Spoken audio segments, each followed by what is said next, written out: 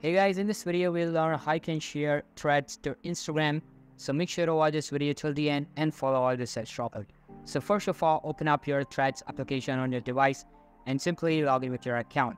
And after logging in, you'll be redirected to its timeline page of your account. Now tap on the pen or paper icon located in the middle of the bottom tray of icons. Type in anything you want, upload a picture or video. Simply tap on the paperclip icon and then select one. After selecting one, post the thread and you're done. If you go over to your Threads profile, you'll be able to see your Threads post. Now to post it directly to Instagram, simply tap on the share icon at the bottom right corner of the post and then select story. That's how you can share threads on Instagram. So that's all for today's video. Hope you liked the video. I'll be meeting you in the next one. See you soon. Bye.